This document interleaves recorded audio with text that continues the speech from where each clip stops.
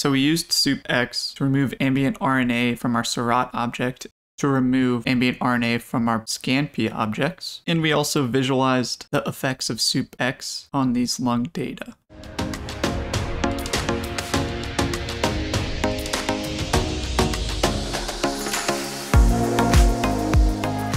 Alright, so why do we even care about removing ambient RNA? Here's a nice image the creators of DecontX made. We're going to be using SoupX, but nonetheless it's the same idea. The RNA that we really care about is the RNA that's inside of a cell, but when these droplets are formed, they're formed in solution, and that solution carries ambient RNA that comes from random cells that were lysed in the solution.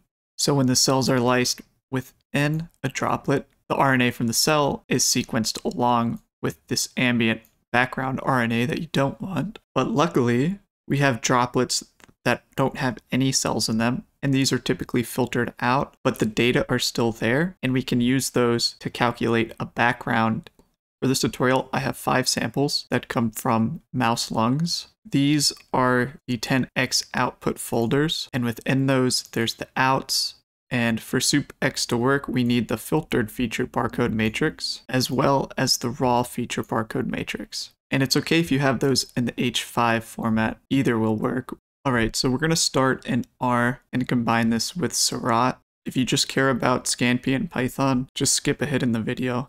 We're just going to go ahead and load in Seurat and SoupX. You can install SoupX just like this. And it's not the purpose of this tutorial, but we're going to do a simple pre-processing on the data just to remove outlier cells. Basically, I'm just reading in the data, adding some QC metrics, and then finding outliers based on those QC metrics, removing them, and then returning the cleaned Seurat object. We're basing whether it's an outlier or not based on these median absolute deviations. There isn't a function for that already, so we're just going to make one. You'll be able to copy and paste this directly from my GitHub. We have those 5 lung samples. These are just the directory names that the cell ranger output is in, and we're working in that same directory, so it is the path to these directories. And we're just going to use an sapply and pass these directories to that pre-processing function we just made and create a vector of Seurat objects. We now have this vector of Seurat objects. They haven't been normalized or processed in any ways. We've just removed outlier cells. For SoupX to work, we do need to stratify the cells based on cell type or cluster. So we need to add a cluster label to these cells. And for that, I'm just going to do a function that takes the Seurat object and does the basic Seurat normalization and clustering. And we're only going to return that column that gets added from clustering, the Seurat clusters column, so that we don't actually modify the original data. I'm going to make a little helper function, and then I'm going to use sapply. So we can look at an individual object within this. And if we look at the metadata, we've just added this soup group on the right, which is just the low vein cluster. So we haven't done anything with SoupX yet. We've just done some basic pre-processing and added a group. Now we're actually going to make a makeSoup function, which will return a Seurat object with the ambient RNA removed. So we're passing a Seurat object from our list. We're getting the sample ID again, which is just going to be that long label we added earlier. In this case, I'm going to use it again to get the path to that directory, because now we have to load in that raw feature barcode matrix. So I'm creating a path to that raw matrix, and we're going to load it in. We don't need to create a Seurat object from it. We can just use the matrix.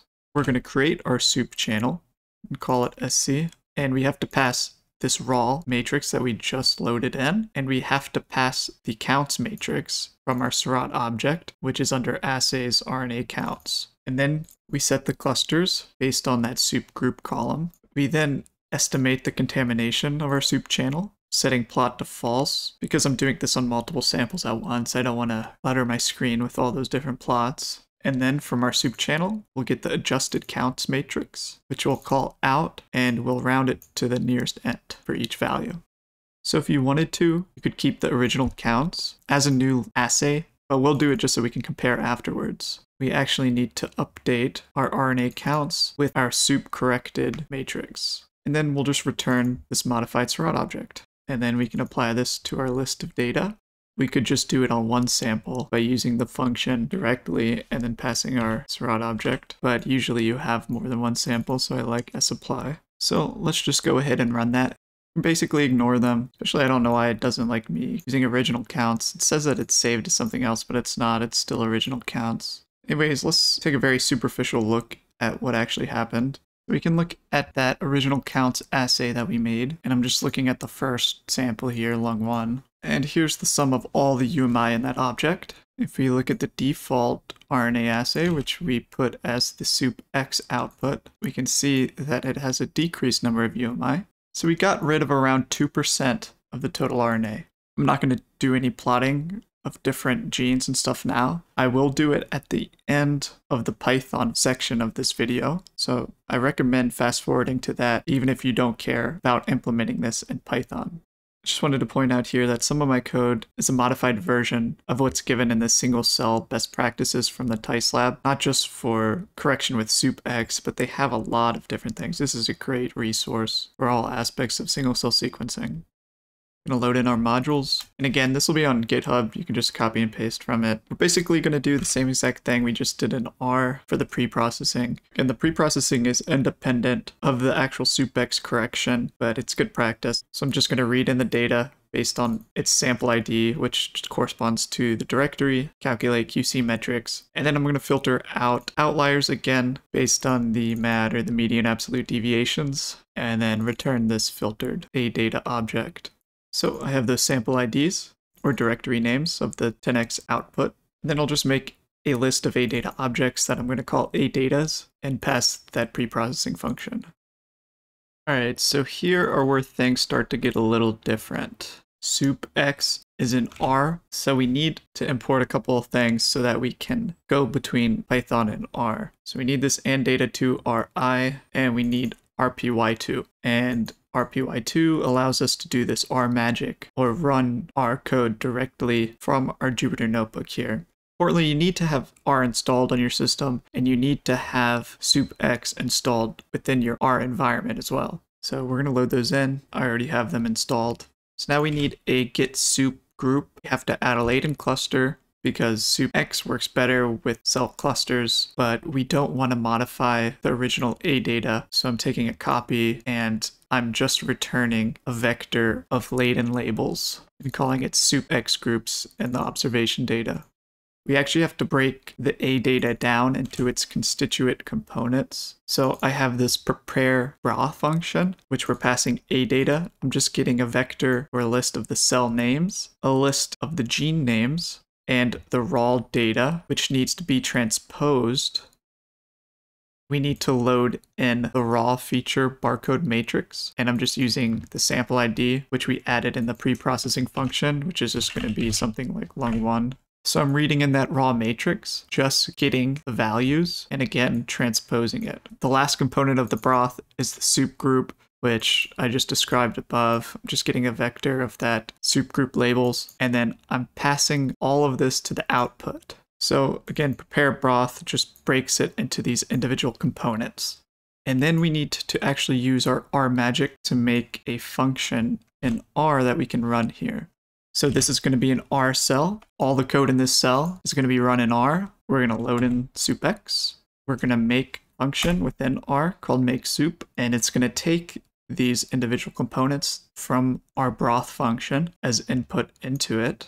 Since they're in individual components, we kind of have to build them back up into a cell by gene matrix that it wants to see. So we're adding the genes and the cells onto the data matrix. We're making sure it's the right format. This is going to be similar to what we did in R, but a little bit different. So we're going to spawn the soup channel, but we're going to pass false for calculate soup profile. We're going to make the soup profile ourselves. We're going to set that soup profile, and then the rest is going to be identical. We're going to pass the soup groups, estimate the contamination, get the adjusted counts matrix as out, and then return out.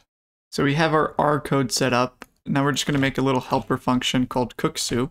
We're going to get those individual broth ingredients from the prepare broth function we made earlier. And then using R magic, we're going to pass those Python variables into R using these I flags. And then we're telling it with this O flag that we're going to get out, and we're going to bring that back into Python. And in that same line, I'm going to put out as equal to the make soup function that we just defined above in R. And of course, pass these input variables here. And then once we have out back in Python, we're just going to update the AData object.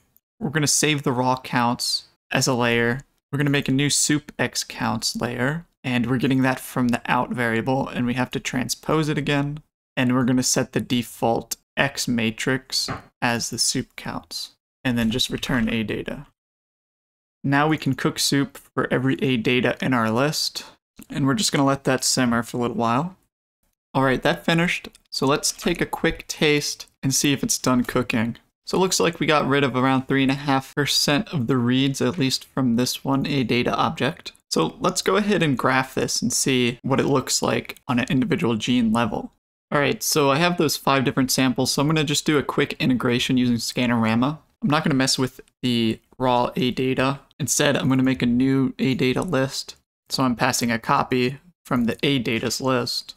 And then I'm going to integrate with Scanarama. And then I'm going to extract these Scanarama embeddings from each of the objects in the normalized integrated ADatas. We're going to go ahead and concatenate all of our unnormalized ADatas. And then after we concatenate it, we're going to add those embeddings we extracted. And then just for visualization purposes, we're going to calculate neighbors and then the UMAP. And we make sure for the neighbors, we have to specify that it's this X Scanarama slot. All right, once that's done, we're going to create a before and after matrix. That's just a binarized matrix to show if a cell is positive or negative for a given gene. We're going to subtract the after matrix from the before. Any value that's 1 after subtraction means that a cell was positive before for a gene, and then after correction, it was negative for a gene. And then we're just making one final binarized matrix called changed, which is just if it went from being positive to negative. And then I'm going to add a new column in the AData var, which is just the sum across the genes.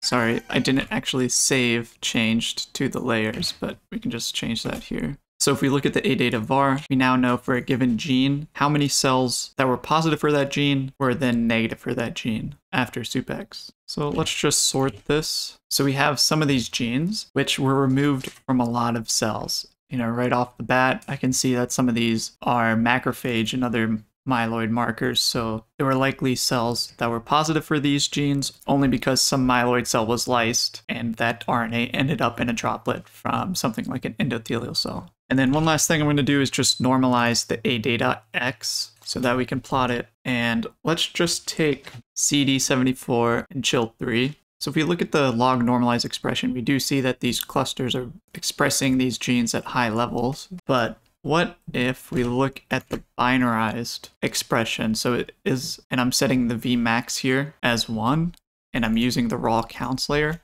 So we can see that a vast majority of the cells are positive for both CD74 and CHIL3 before we did the SoupX. But instead, let's use the SoupX counts layer. And again, is it positive or negative? And we see a very big difference. You see that some of these clusters that had many cells positive for these genes now have almost no cells positive for those genes. So we used SoupX to remove ambient RNA from our Seurat object in R. We used it to remove ambient RNA from our Scanpy objects. And we also visualized the effects of SoupX on these lung data.